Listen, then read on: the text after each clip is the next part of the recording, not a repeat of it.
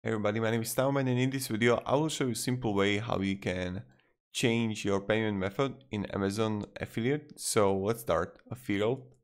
I don't know how to read the name of it. So let's start. The first thing you want to do is just be in Amazon. Go to right top corner to your account settings, and right here you're gonna see change payment method.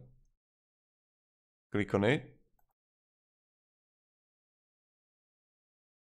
Now when you're here, you have three options. You can pay by direct deposit, Amazon gift card, or by check. I will click direct deposit. I will choose my country. And now all I have to do is like add the account holder name, my bank name, IBAN, the B, and confirm the IBAN. So yeah, this is how we do it, and it's pretty simple. Thank you very much everybody for watching. If you have any questions, guys, ask me down in the comments. Have a great day and goodbye.